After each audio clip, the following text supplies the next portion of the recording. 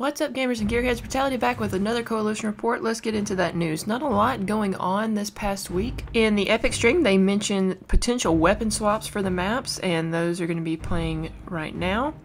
Some people say that they want different weapon swaps for different game types. I'm not sure about that, guys.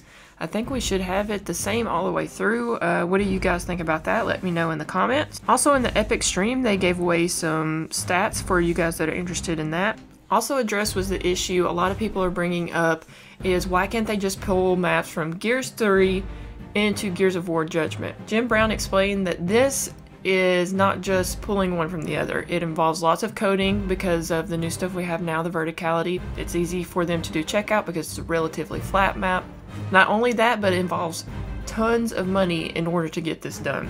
So it's just not as simple as it sounds. Where in the world has Active Reload gone?